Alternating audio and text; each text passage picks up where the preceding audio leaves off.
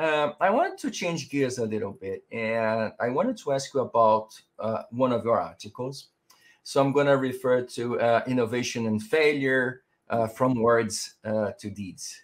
So in that article, you mentioned firms often ask employees, to put their careers at risk, by taking part in, failure-prone innovation projects without really assuring them that they won't be punished if the project actually does indeed fail, right? So can you explain your point?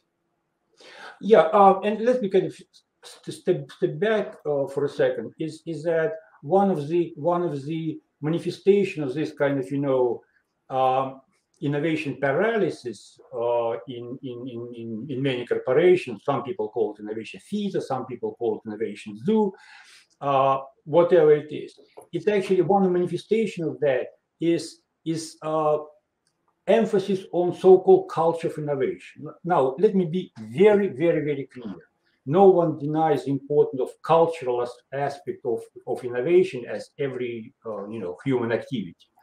But unfortunately, these talks of creating culture of innovation leads nowhere. And the best what is produced out of that, in my view, is another cliche, and innovation is full of cliches. Is let's let's fail fast and often.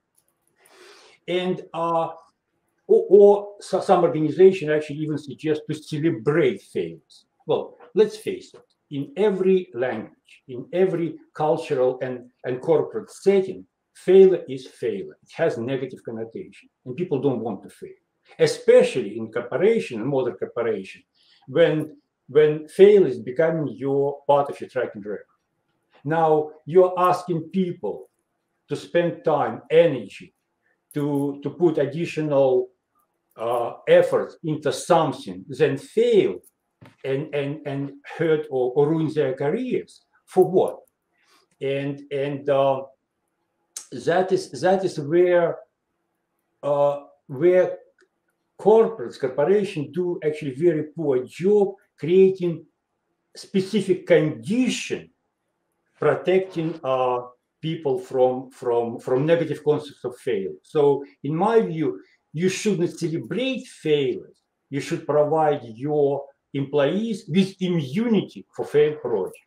And here I see a very clear, because of my background in academic science, I see a very clear parallel with tenure track position or tenure position in American universities, where people have actually time to do something without evident everyday results, without being without facing perspective of being fired or any other consequences.